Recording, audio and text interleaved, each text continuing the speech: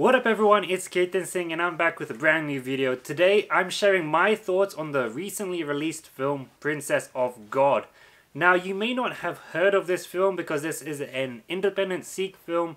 It wasn't released in cinemas, so what they did is that they couldn't find a distributor, so they got DVDs out and about. So I was lucky enough to have an opportunity to go and watch it, and we saw it in a community center and whatnot.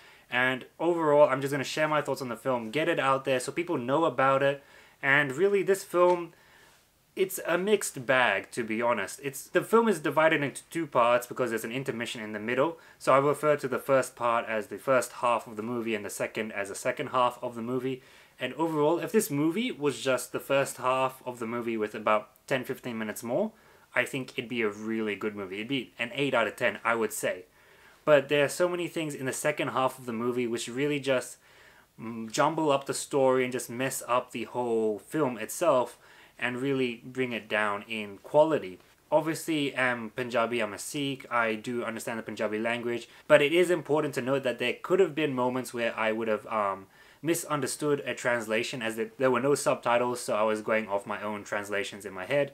And really, so keep in mind that there's room for error in my understanding of scenes. With that said, I'm going to be focusing more on the execution of the film itself. Speaking about the execution of the film itself, I think the cinematography is, for the most part, really great.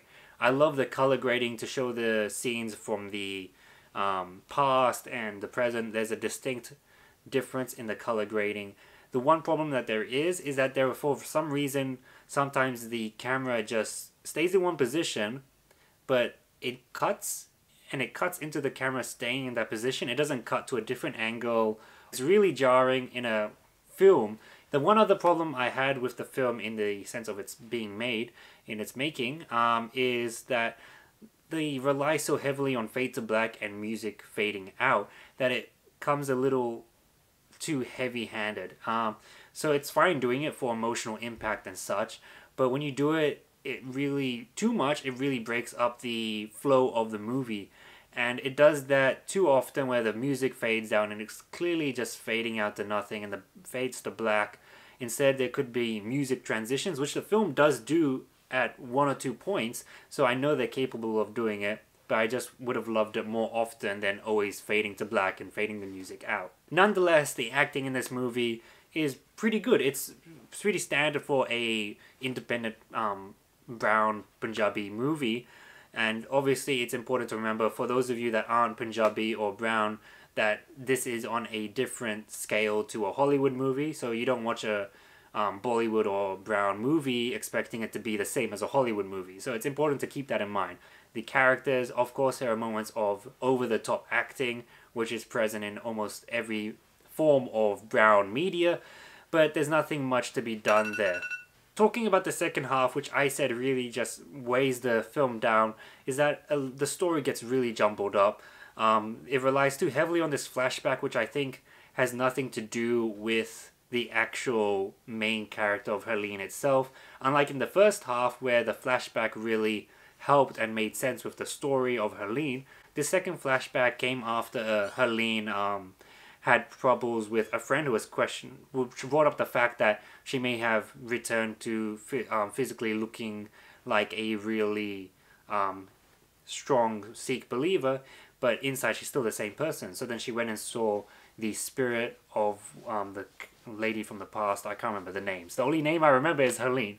But basically she saw her, and I think the scenes with spirits, one of the relatives of Helene who does pass away, and also the spirit from the past, I think they're all really well shot with how the lighting is done and how the environment is built, so you know that it is the past and that we're visiting a spirit or someone from the afterlife. But returning to the second half of the film, the problem is that the flashback doesn't feel like it relates to the problem Helene is experiencing. And along with that, we never actually see that friend that questioned her again.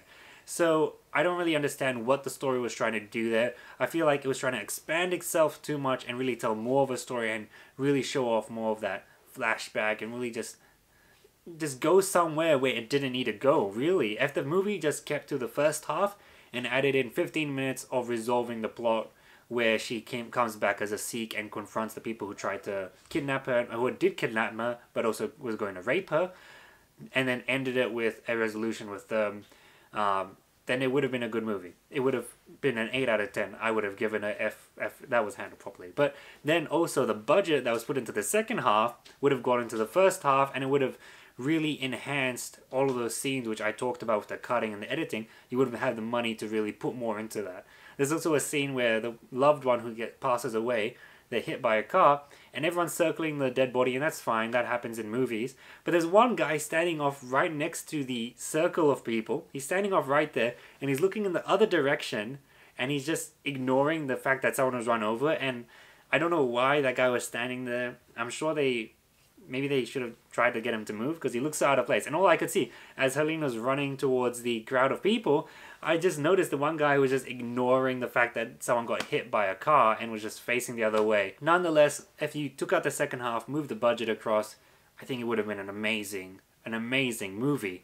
So with the second half as well, one of the problems is that we see the guy who tried to rape her again, but this time he's got like a sword to his neck, and suddenly out of nowhere the guy who's holding the sword gets pushed back because like rocks get thrown at him or something. But then there's no one there who threw the rock, because the Sikh just comes from the corner. And it's like, well then who the hell threw the rocks at him or blasted him with whatever? It doesn't make any sense. It's dramatic. It just doesn't work though in a film, obviously. And then I don't get why that guy had the sword to his neck, what the girl was doing being kidnapped. I don't know anything of what's going on there. Last I saw this guy who had the sword to his neck, the guy who tried to rape Helene, he was like, oh no, Helene, like he backed off from Helene, and that was like, it's just too convoluted and it doesn't make any sense at all. So overall, I think this film was good, but there's so much in the second half of the film that just brings it down and really just takes me out of the film. So overall, I'm going to give this a 5 or a 6 out of 10. First half was really good, really entertaining, although there was quite a cliche first half. There's nothing wrong with the film being a cliche. So I'm sure most of you that are watching this video, most of my subscribers, you probably haven't seen Princess of God or even heard of it. If you get the chance, do check it out, but do be prepared that it's going to be different from a Hollywood movie, because it is made in a different culture, made with different perspective. And of course, some things that I brought up may have been incorrect because of mistranslation and such, but I tried to focus mostly on the making of the film itself and the visual storytelling as much as possible. So nonetheless, I hope you've enjoyed this video. Make sure you hit that like button and subscribe to my channel for more videos. And let me know in the comment section down below, if you have seen this film, what did you think about it? And if you haven't, you know, that's fine. Just hit the like button, and I'll catch y'all next time. See yas.